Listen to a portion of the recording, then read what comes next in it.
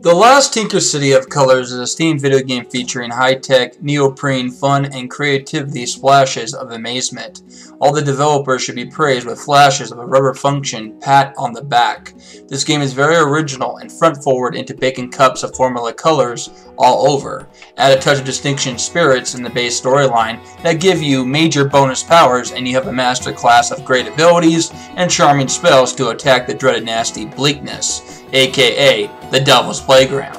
Get a hint of new scents and many lightweight puzzles that spring you into double bleeping entertainment that never gets boring or tiring if you like abstract sketches or something different than your usual meal of a video game breakfast.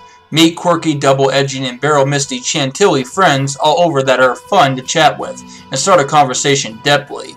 Collect all the brushes, which are the collectibles in the game, and see many rewards to spice up the fantastic madness. The controls are easily comfortable and flexing into greatly movement, and the levels are priceless. What makes them unique is that they are colored sketches brought to a virtual painting, and the form of all that is quite unique balanced. The music is jar laser cut, breaking epic, and it soothes the game and what a higher top score should be. Take this zipper patcho of artistic playability and get this game right now. It's something I really recommend in fluffy socks of adventure.